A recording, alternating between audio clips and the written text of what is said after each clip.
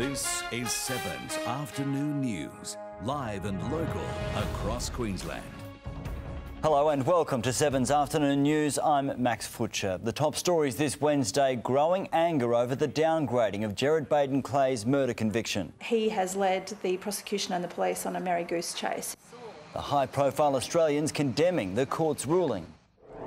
Shots fired and a police car rammed as thieves lead officers on a wild chase in Toowoomba. And calls for Clive Palmer to use his own money to bail out his troubled nickel refinery as hundreds of workers still wonder whether they'll have a job this Christmas. But first, a Toowoomba police officer has fired his gun after allegedly being run down by a stolen car during a wild chase. Reporter Katrina Blowers joins us now live from the newsroom. Katrina, how did these events unfold? Well, Max, it began as a routine traffic stop in Harlexton, Toowoomba at around 11:30 this morning, but very quickly escalated out of control. Forensic teams are wrapping up their investigation at the Auchenflower apartment, where an 11-year-old girl was found dead yesterday morning. Her mother's body was found in a neighbouring suburb. Lauren Dejoux has more. Let's check today's weather now, and meteorologist Tony Auden. Tony, which areas have been hottest today? Well, Max, as usual, inland spots felt the worst of the heat today, with temperatures pushing up to around 3 degrees above the December average. We saw some patchy cloud moving in, but it did little to cool conditions down at all. Ipswich and Logan reached 33 degrees, with Caboolture not too far behind on 32. Along with the heat, storms are building over inland Queensland today. They're all linked in with the trough system across the west of the state. It runs from the far southern border up to the northwest near Mount Isa. There hasn't been too much rain recorded just yet, with Thargomindah posting 1.8 millimetres. Though a few spots should see at least something later today. We're looking at storm activity reaching the southeast tomorrow. Max, I'll be back soon with the details. Thanks, Tony. We'll see you then. Still to come in Queensland's afternoon news, an update on the hapless army officer who went on a training run at Rochedale with a fake gun. And the band at the centre of the Paris attacks makes a touching return to the stage. Fighter from Queensland has arrived back in Australia. Bringing Queensland and your world straight to you. Terror level here remains at severe. The minute you're up, it's been locked down here by police. Sunrise will make sure you're up to the minute. Just heard that another body has been found. Start your day with Queensland's Sunrise. This is 7's afternoon news, live and local across Queensland. Thanks for joining us. In today's top stories, police in Toowoomba have captured a man on the run after a dramatic confrontation, ending with a stolen car smashed in half by a bus on the highway. Earlier, a police officer fired his gun at the car after it failed to stop for a routine check. Domestic violence campaigner and Australian of the Year Rosie Batty says she's gutted that Gerard Baden-Clay's murder charge has been reduced to manslaughter. Floral tributes are growing for an 11-year-old girl found dead in her unit at Auchenflower yesterday. Her mother was also found dead at a nearby construction site.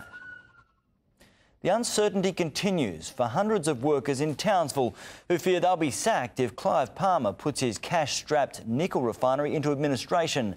Amanda Abate has more from Yabulu. Well, workers turned up to the plant this morning not knowing what the future holds for them or for how much longer they will have a job here. Nadine Cassidy reporting from the red carpet. Now let's take a look at the share market. Here's Tom Petrovsky from ComSec. Yeah, the market was down for a second day today. Max, the ASX 200 down by a little over 0.5%, or about 28 points. Banks were the biggest weight on the market today, so we had the CBA, the only improver, up by about 0.5% as far as the big four were concerned. Elsewhere, we saw a slight fall in consumer confidence over the course of the last month, bearing in mind that the previous month we had the best improvement in about 6 months. Interestingly, we had the wisest place for savings this month as being the banks. That surpassed real estate, and elsewhere households think that paying down debt is the third best place for their savings. The share market comes in with a 10% approval rating in terms of it being the best place for savings, and that is actually the highest level that we've seen in 2 years. OK, let's have a quick look at today's sport. Here's Pat. Thanks, Max. Hello, everyone. Several media outlets are this afternoon reporting that Paul Green has been offered the Queensland State of Origin coaching job. The QRL insists there's no announcement pending and the Cowboys aren't commenting. Broncos players who were today brightening the lives of sick kids at Logan Hospital were still talking up the credentials of their own Kevin Walters. He knows how the system works, and you know the players obviously respect and enjoy Kevy's company and love what he brings to the team. There's still no word on the future of ex-Titan James Roberts. It's believed, though, that the Broncos remain in the race. Captain Steve Smith has confirmed paceman James Pattinson will play his first test in more than 18 months, with Nathan Coulter-Nile 12th man. Pattinson replaces the injured Mitchell Starc for tomorrow's series opener against the West Indies. He bowls at 150 kilometres an hour when he's, got everything together. So he brings that sort of X factor to the team. He's got a lot of aggression. He's not afraid to show that. A statue of Ricky Ponting was unveiled outside Bellerive Oval. The former captain defended his beloved home ground ahead of calls to axe the Tassie Test. Thanks, Ashley. That's all in sport. I'll have more tonight at 6 o'clock on the comings and goings of this Origin coach. It's a long saga, isn't it? Do worse than Paul Green, couldn't you? I think so. He's a very, very good coach. Good on you, mate. Thank you. All right, at 96 and 93, Victor and Muriel Wolfe are celebrating their 73rd wedding anniversary. The couple met during the war and today they shared their secret to a lasting marriage. Fantastic. Now, we want to know what you think. What's your secret to a happy marriage? Michelle Creer's been married for 22 years. She says the best thing is communication.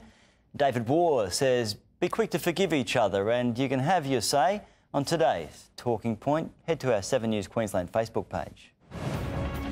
Weather with Tony is just ahead, and in 7's afternoon news, also SeaWorld welcomes some new happy feet to its penguin family.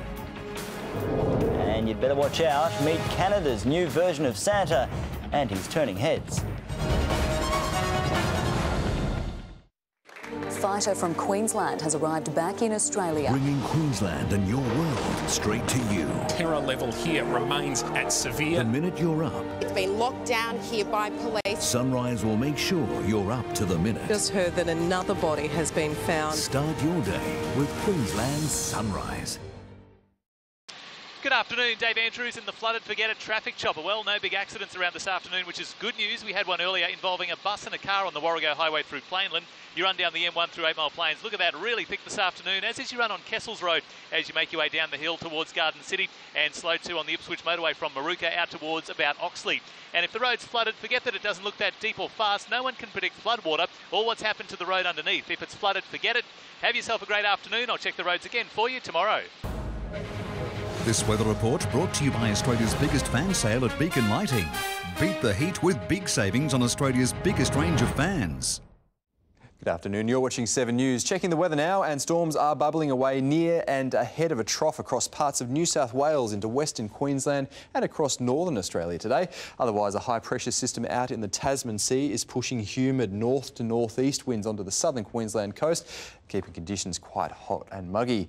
Moving on to the forecast chart, the inland trough should move slowly to the east with plenty more storm activity ahead of it, again mostly through northern New South Wales, but also pushing up into southern Queensland. So around the nation tomorrow, Perth and Adelaide are locked together with dry tops of 28 degrees, a cooler 24 in Melbourne. In Queensland, the stormy weather should continue around the northwest of the state, a top of 38 degrees in Mount Isa, the odd brief shower for Weipa and Cairns, and a mostly sunny top of 31 degrees in Mackay. Heading south, Longreach, Roma, Toowoomba and also Gympie could see a storm in the afternoon, remaining dry further north along the coast, 35 degrees in Rockhampton. In the southeast, another hot start to the day before storms take off inland in the afternoon. The odd cell, even some late thundery rain could reach the coast, tops of 31 degrees for Brisbane and also on both coasts. Now, Friday could also bring another storm, but a big jump in temperatures. Max, I'll have the details coming up at 6 p.m. Thanks, Tony. We'll see you then. SeaWorld is welcoming 3 new additions to its penguin family after one of its most successful breeding seasons. Today, Eamon Atkinson stepped into their icy enclosure. Good afternoon. The 3 hatchlings are happy and healthy and have more than tripled in size since they hatched last month. Now take a look here. Mum Sunka sitting over her firstborn chick, keeping it warm. The baby hasn't ventured outside the stone nest yet, still needing to grow its waterproof feathers. It'll stay here for another week or so before it starts exploring. Then it'll be taken to a special crate joining the other 2, where they'll gain their independence and grow into an adult. So it's probably about another 2 months yet before it fully fledges, has all of its adult feathers and is waterproof enough. This is a very important breeding program, only one of 2 facilities in Australia where researchers can study the gentoo and penguin species. Now, the gentoo are the fastest water bird and can swim up to 40 kilometres an hour. Now look how quickly they grow. This was Onyx back in March. Now look at him. He's almost fully grown, but still is a little too nervous to venture into the water. SeaWorld are running a competition to name the new chicklings. They won't know their gender for another 6 months. But here are some suggestions from today's crowd. Well, I was thinking earlier that it should be called Flippy. Bob. Steve. Kevin. Sparklebutt. Now, there still could be more early Christmas presents in the penguin enclosure here, with another 3 eggs still to hatch. Taking a look at the 6 o'clock bulletin now, Rod Young joins me. Rod, has the Attorney-General made a decision on this appeal over the Baden-Clay case? Well, a lot of people are wanting that, but not so far, Max. But pressure certainly is mounting for a new legal challenge after Gerard Baden-Clay's murder conviction was downgraded to manslaughter. Also tonight, what anti-domestic violence campaigner Rosie Batty thinks of the court's decision.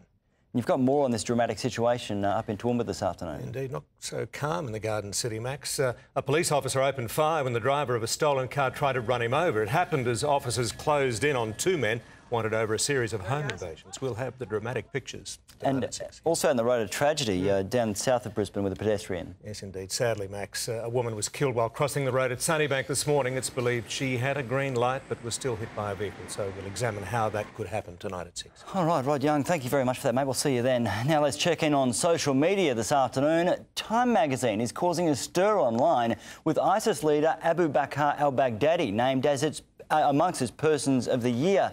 Other finalists include the Russian President Vladimir Putin, Caitlyn Jenner and Republican presidential candidate Donald Trump. And you better watch out. Santa has updated his look, maybe blue steel.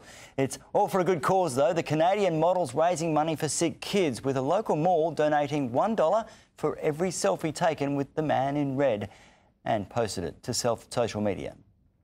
And you can join the conversation too. Follow 7 News Queensland on Facebook, Twitter and Instagram. Thanks for watching 7's Afternoon News, live and local across Queensland. Stay with us now for The Chase Australia and join Rod and Kay in 7 News tonight at 6.